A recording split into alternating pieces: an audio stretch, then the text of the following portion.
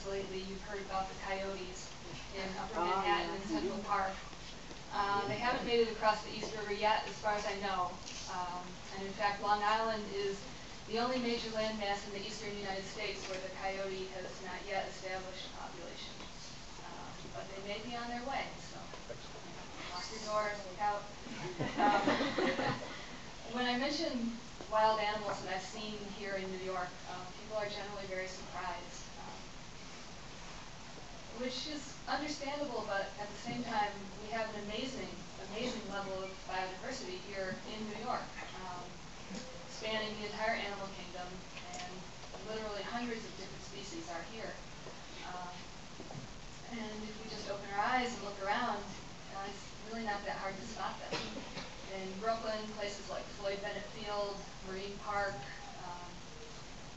Brooklyn Botanic Garden, Prospect Park right across the street, and there's a huge coastline all along Jamaica Bay, Sheepshead Bay, and it's pretty easy to go out there and see a lot of different animals.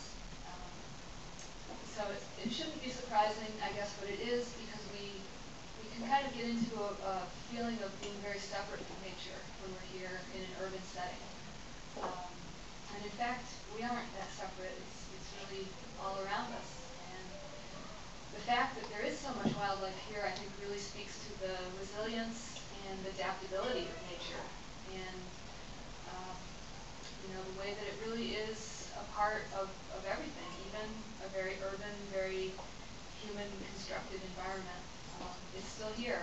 And I think that has a lot of lessons that we can learn from that fact. And it's good to go out and just be able to walk down the street and see nature in a spot that you don't expect to see it.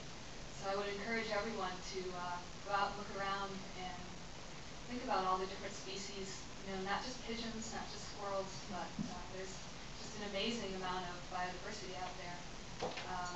And it's good timing for my exhibition because this year, 2010, is the International Year of Biodiversity. It's something that the United Nations has focused on this year to celebrate the variety of life in all its forms and the importance and value that it has to sustaining networks of life and ecosystems that are important for humans as well as nature, wildlife, plants, and everything. So it's a good time to learn about all the creatures that are right here around us. A good time to not feel separate from nature just because we're in the city, but to think about everything all around us in unexpected places.